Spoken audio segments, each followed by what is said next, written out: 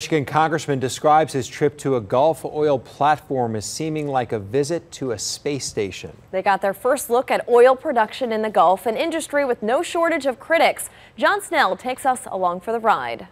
All right, ready right here. 7 members of Congress get a taste of life offshore.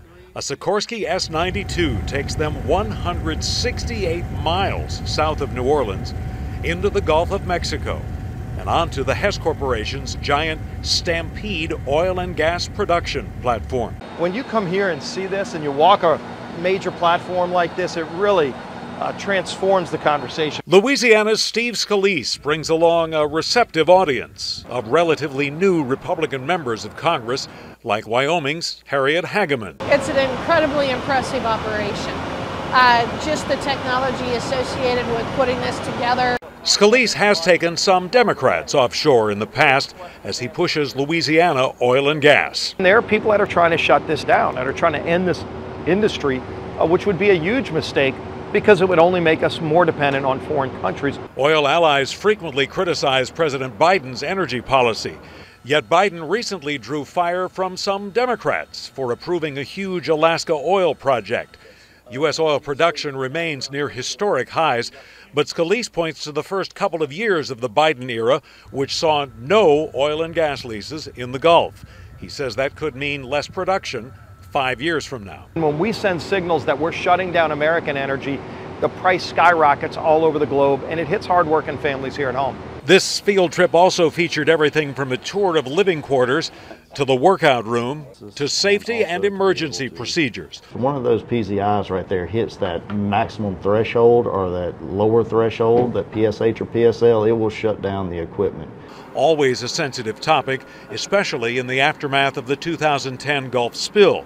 It's just whoever kind of needs it in the refinery. Herbert Schoenman is Hess's Senior Vice President of Global Production. What are you trying to demonstrate about the safety of this industry and whether we're destined eventually to have another calamity like that?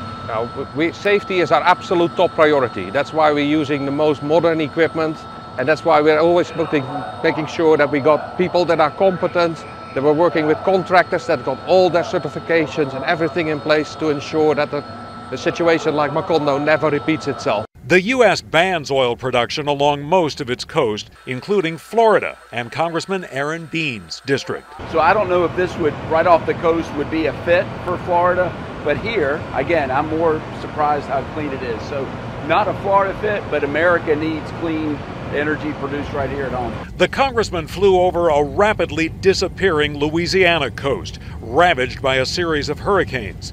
Climate activists warn the country must find energy alternatives. How do you square what's happening with future sea level rise and that whole issue with pushing fossil fuels?